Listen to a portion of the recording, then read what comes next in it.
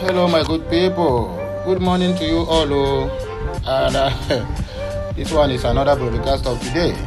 As I promised earlier today, that is gonna be fire for fire. Just be ready, watch, share, subscribe, like, and also comment.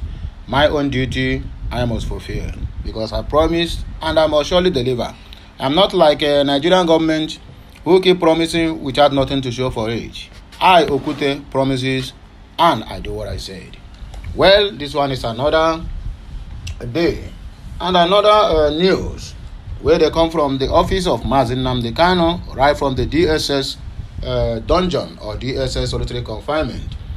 Nnamdi Kanu applauds and send a congratulatory message to all the rep members and other individuals who have been calling for his release.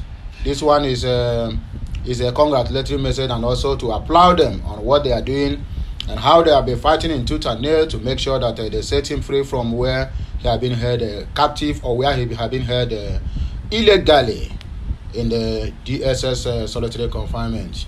So my good people, I beg you to help me do me one favor, help me share this message so that because not everybody goes out there to read a newspaper or go to the newspaper stand to read. So sharing this message, at least it will make them to know that whoever that they are fighting for is also showing them a congratulatory. I mean, it's also congratulating them. It's also making them to know that he never forgetting them. It's also making them to know that him, Mazi Nnamdi Kanu, appreciate from the depth of his heart for whatever things they have been doing to help him out of where he had been incarcerated. So make on hear the headline and the way the thing take be. As you dey hear, make sure say you dey subscribe, like, share, and also comment. Nnamdi Kanu applauds rep members for pushing for his freedom. This one is the anchor headline of this broadcast. According to the news agency of Nigeria, they have vowed or say they must protest because it is embarrassing that the so-called DSS have become propaganda arm of Fulani government. NSCDC don arrest 5 people where they divert and are authorizing federal government's intervention fertilizers, that is the so-called palliatives for the poor. Whether people are begin to eat fertilizer, I don't know. They have shared 5 billion naira to all the whole states. Till today, the hardship is still increasing day by day. They just indirectly fill the pocket of the so-called governors who helped him or who helped the Fulani government to rig the election, because almost all the whole governors, let's say almost all the whole APC governors contributed to it. When we had that 22.5 billion naira being stashed in one northern country, the FCC does not do anything. The ICPC, including the Conduct Bureau, and also the so-called DSS, didn't do anything because not them. Tragedy, he don't struck out in Bayelsa State. A hunter don't kill by himself with himself and also all by himself. Kill himself. What a tragedy. Our protest against Jonathan's subsidy removal in 2012 was politics, according to Fayemi on Ahiaram. Now the same people wey say there's nothing like fuel subsidy protesting, including this so-called APC president. Now all of them now gathered applauding him. So now you have come out now after how many years? After 13 good years or along the line, because 2012, okay, let's say after 11 years, 2012. Now you come out now to confess, and you are not ashamed of yourself, and you tell me the gods of the land will forgive you and those people involved. You see you, Fayemi, Ahmed Turumbu, Okpolo, Femi Kiltuabi, and this Bakare, all of honor. Ogu, they go kill all of you, because 2012, good luck Jonathan make every available means to help the poor, to help cushion the effect of the subsidy removal. But you people said no, it is a politics. Okay, now you let us to know it's a politics. But then he said nothing like that. That good luck is trying to sabotage the entire country. But now the so-called monkey went and announced the first subsidy removal, which has no cushion. It's after 100 days in office that we are still hearing we are going to cushion the effect of first subsidy removal.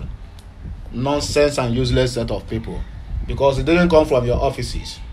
Anyway, my wonderful people, viewers and subscribers, I beg make una hear this message as the thing take be. The detained leader of the indigenous people of Biafra, Nnamdi Kanu, has applauded the House of Representatives for pushing for his freedom. According to the news we have here, records that the House of Representatives had recommended Kanu's freedom to the President Bola Ahmed Tinubu-led Nigeria government to bring peace to the southeastern region of the country.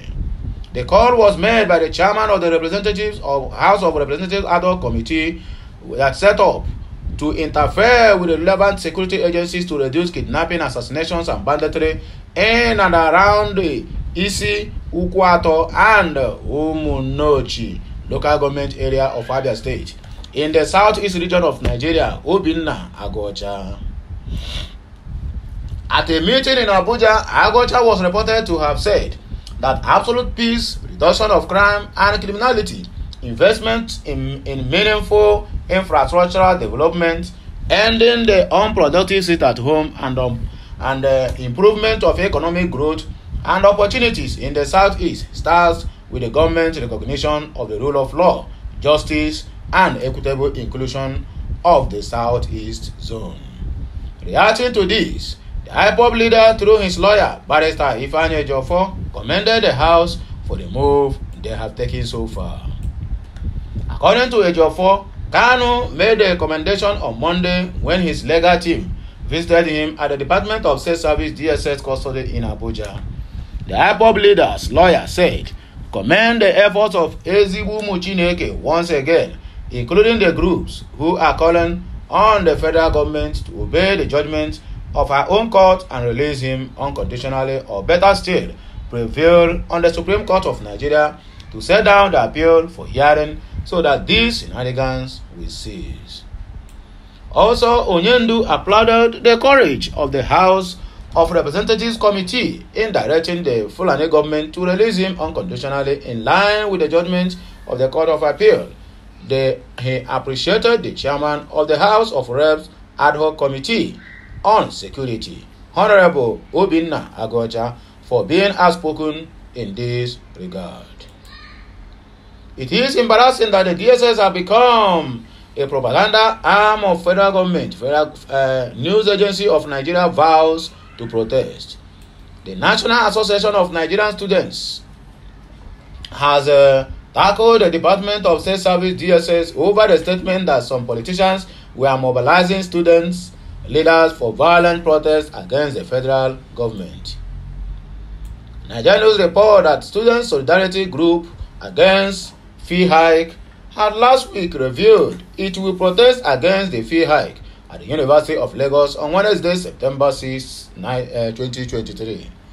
Recall that the UNILAG management in July of 2023 increased fees from 19,000 to 190,000 for students studying medicine, while for courses that require laboratory and the studio, the students were to pay 140,000 naira, 250 naira, citing prevailing economic realities as the reason for the hike.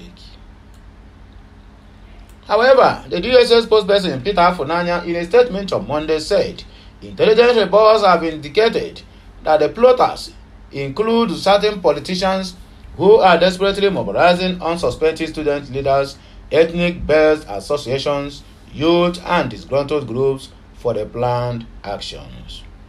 Reacting to the DSS statement, the National Public Relations Officer of NANS, Giwa Temitope, warned the security agency not to deter students from exercising their rights to protest, saying this is universally recognized human rights.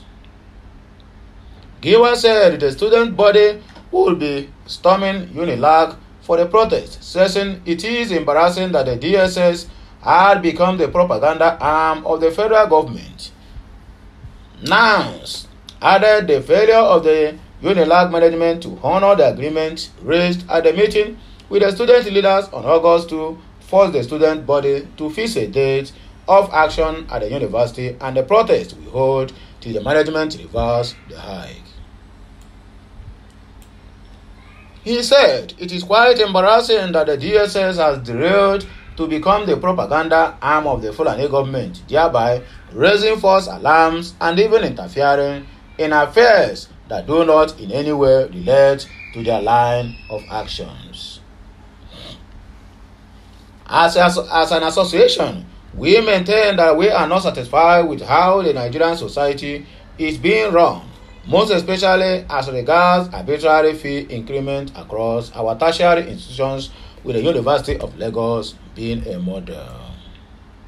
Students are therefore enjoined to come out en masse and join the protest for the immediate reversal of the fee at the University of Lagos. NSCDC arrests 5 for diverting, adulterating federal government intervention fertilizers. The Nigerian Security and Civil Defense Corps has confirmed the arrest of a syndicate of 5 for allegedly diverting and adulterating chemical products meant to be used by the federal government to produce subsidized fertilizers for farmers. Okute News understand that the syndicate were apprehended by the Special Intelligence Squad of the Commandant General of NSCDC. In a statement made available to journalists on Tuesday, the spokesman of the NSCDC, Afolabi Babawale, said the suspects arrested were specialized in the diversion of granular ammonium sulfate, the key raw material in the production of fertilizers. He noted that the diverted products are property of the Fertilizer Producers and Suppliers Association of Nigeria, but were diverted, bagged, and sold by the saboteurs to buyers and farmers at a rate of 25,900 naira per bag. On the 2nd of September 2023 at about 17:20 hours, the Commandant General's Special Intelligence Squad, acting on a credible intelligence, busted 2 separate locations, number 3 Dogon Duse area, Jos, North, and Kasua Kara area, Bukuru, all in Jos Plateau State, and succeeded in recovering a large quantities of diverted bags of granular ammonium sulfate, that is gas. According to the news, the products were meant to be used for the production of fertilizers and to be sold at a subsidized rate to the farmers in the federal government's bid to sustain the national food security program and encourage food production in the country, Babawale narrated. He explained further that the 5 suspects were arrested from the 2 separate locations and many bags of different fertilizer products were recovered. The arrested suspects are Ibrahim Mohammed, 63, Laden Anas, 26, Omar Saidi Mohammed, 37, Hambale Usman, 46, and Janidi Ubale, 30.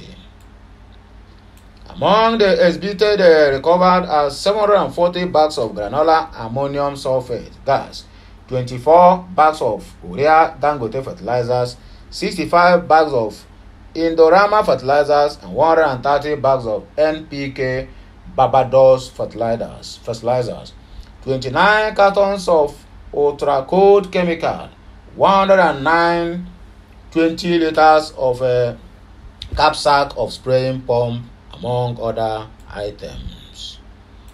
Okute News learned that the Commandant General of the NSCDC, Dr. Ahmed Abubakar Awudi, has been duly briefed on the development and has since ordered the immediate transfer of the 5 suspects and the case file to the national headquarters of the NSCDC while further investigation is ongoing. Tragedy struck as a hunter mistakenly shot himself by himself, all for himself, in Bayelsa State. A civil servant and a part-time hunter has mistakenly shot himself dead in Bayelsa State. Okute News learned that the tragic incident that has left the deceased family members and neighbors in mourning happened in the Oloibiri community in Ogbea local government area of Bayelsa State. It was gathered that the deceased, Claudie Tonworio, shot himself dead with a den gun hanging on his neck while trying to transfer his harvested farm product with his canoe to the upland. What a tragedy. Tonworio, a father of 6, was said to have killed himself on August 26 while he was preparing to enjoy the weekend with his family. A family source who spoke to Daily Trust confirmed the incident had left pain and sorrow to the entire family, having lost a loved one in such a manner. According to him, the bullet from the gun exploded and shattered the head of the deceased. The whole community is still in shock at his death. He is a civil servant, but most weekends he comes to the village to stay with his family, and this Saturday was one of the such. He left the family to the farm with his tools and hunter gun to also hunt animals. He usually goes in a canoe where he keeps what he harvests. On Saturday, August 26, he went on his normal hunting while his family was waiting for his return. He actually came back and was trying to bring in the farm products. Then we heard a loud sound, but we didn't suspect someone had gone wrong, or something has gone wrong. But by the time people went outside, they discovered he was lying in the mud, bleeding and struggling for survival. The relative told journalists. What a painful exit. He narrated that all attempt to rush Tonworio to the hospital was not productive, as he died on the way. The corpse was later taken to the waterside for rituals as the custom demands. He must have slipped and fell on the gun, which was loaded, already exploded. It is a sad incident for the family, who will take care of the 6 children he left behind, she added. The last but not the least, our protest against Jonathan's subsidy removal in 2012 was politics, according to Fayemi, and you have mind to talk about it. Now God and Ogu and Amadioha and the gods of our land will never forgive all of you. The former governor of Ekiti State, Kayode Fayemi, on Tuesday revealed that the protest against fuel subsidy removal during the administration of ex-president Goodluck Jonathan in 2012 was all politics. Look at where we are today. Fayemi revealed this while delivering an address at a national dialogue organized to celebrate the 60th birthday celebration of the founding National Secretary of Alliance for Democracy and fellow Abuja School of Social and Political Thoughts, Professor Udenta in Abuja. The program was attended by Jonathan, former Minister of Education, Dr. Obi Ezekwesili, former Minister of Aviation, Osita Jidoka, and among other dignitaries. Goodluck in 2012 has announced the removal of fuel subsidy and adjusted the fuel pump price of petrol from 65 naira litre to 141 naira. The decision led to protest, while the price was later readjusted to 97 after more than a week of protest. Speaking at the event, Fayemi said, "Today, I read former President Olusegun Obasanjo's interview in the cable saying our liberal democracy is not working and we need to revisit it, and I agree with him. We must move from the political alternatives. I think we are almost on a dead end of that. And the God will never forgive you for saying that statement. What we need is alternative politics, and my own notion of alternative politics is that you can't have 35% of the vote and take 100%. It won't work. We must look at the proportional representation so that the party that is said to have won 21% of the votes will have 21% of the government. Adversary politics brings division and enmity." All political parties in the country agreed, and they even put in their manifesto that subsidy must be removed.